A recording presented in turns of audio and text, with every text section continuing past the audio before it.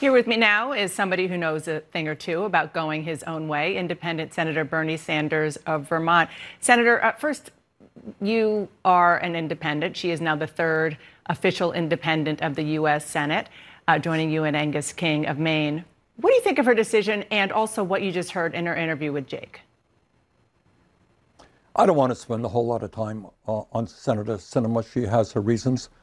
Donna, I happen to suspect that it's probably a lot to do with politics back in Arizona. I think the Democrats there are not all that enthusiastic about somebody who helps sabotage some of the most important legislation that protects the interests of working families and voting rights and so forth.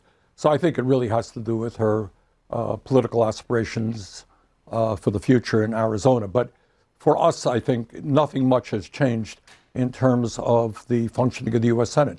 The good news is that we now have 51 votes. We'll have a majority on committees. It means that we can go forward and start protecting the interests of working families and deal with the reality that we are increasingly living in an oligarchy where the billionaire class and large corporations control almost every aspect of our country. So I would hope very much that with this new majority, Democrats will sit down and start fighting for the needs of ordinary Americans. So I want to talk about some of those issues in a second. But first, you were a very important figure on the campaign trail for progressives ahead of the midterms, as you normally are.